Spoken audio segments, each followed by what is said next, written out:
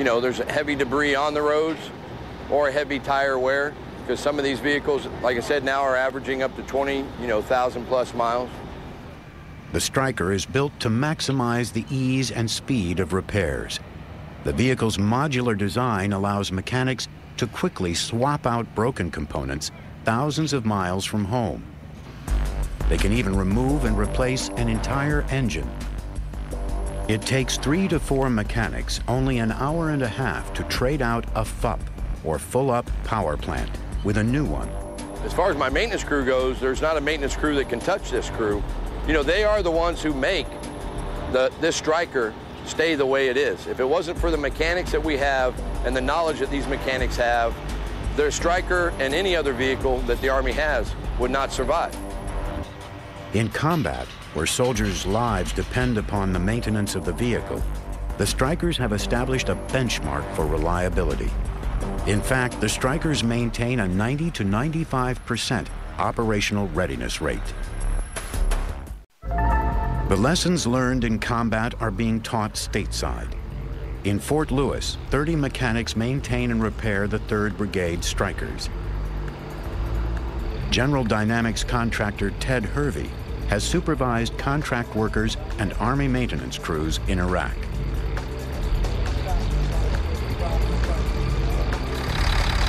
The Stryker engine is a Caterpillar 3126 UE engine. It's 350 horsepower. It's combined with an Allison automatic 6-speed transmission. The Stryker engine will move the Stryker along at about 75 miles an hour. It has the horsepower to climb steep grades, get out of situations quick. The driver puts the vehicle in drive, steps on the gas, and away he goes. Well, the vehicle can be operated in 4- or 8-wheel drive, which enables them to operate in sand, snow, mud, highway mode, cross country.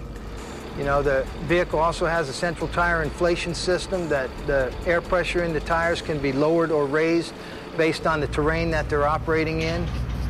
Tires allow the vehicles to run more smoothly than track, and a Stryker's tires are designed to keep rolling even when flat. The Stryker's tires are lined with hard rubber inner tubes, known as the run-flat system. In the event that a tire blows out, the vehicle can continue rolling on the hard rubber tubes within. This system enables Strykers to reach speeds of up to 50 miles per hour on 8 flat tires. In the desert terrain of Yakima, 120 miles east of Fort Lewis, training that started 3 days earlier culminates in a massive live-fire exercise. It will bring together everything the soldiers of the 3rd Brigade have learned and will require tight coordination between infantry and their Strykers. Apocalypse 5-3, this Patriot 5-3. Request BDA once you're completed the mission, over. To simulate a real mission, they'll be assaulting a makeshift enemy camp. Half the brigade has combat experience, but this exercise will help them sharpen their skills and will give new soldiers a first taste of battle. 2 squads are gonna enter, secure the compound. I'm gonna posture another one here. Compound secure, take down building 20. I'll call Lieutenant Alexander and tell him we're set. Commanders deliberately scheduled this exercise on the final day of training. Many of the soldiers have been awake for 72 hours, just as they might be in wartime conditions. The only rest has come while riding in their Strykers. Troops have to get to the fight somehow. That's really the bottom line. You know, they can parachute in or take helicopters or walk. The Stryker is an awesome capability because it's what it allows us to do is travel from point A to point B, 60 miles an hour, plus have very, very good protection. As dusk approaches, the Strykers race at full speed toward the objective, a small compound with one main building and a few small outlying shacks.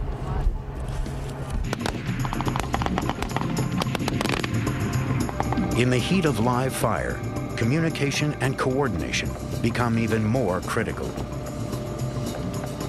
As the soldiers close in on their target, The Strykers leapfrog each other, exposing themselves to fire from all sides. The Stryker's battery of communications gear helps to keep order in what could quickly become a chaotic and dangerous exercise. I think that what we're doing here today is what U.S. forces are doing every day, both in Iraq and Afghanistan. And what we're doing is what we're expecting to do when we go back to theater sometime next year. We realize that the fight will change to a degree, but what we're practicing for is some of the hardest stuff that we might get asked to do. Combining intense training with a high-tech vehicle, the 3rd Stryker Brigade prepares to return to combat. In just months, they will rotate back to the front lines, trusting their lives to this vehicle. Go, go, go! In an engagement, the guns on these things are massive, so that's a lot of firepower that we don't carry because we can't. You hear those big guns go off, it's reassuring, and that's the ultimate kind of security. The Stryker vehicle has not only met the Army's expectations, it has exceeded the Army's expectations. 50% of this brigade rode in Iraq in these Strykers, and they are confident in their ability, and they're willing to go back to Iraq again next year in these Strykers.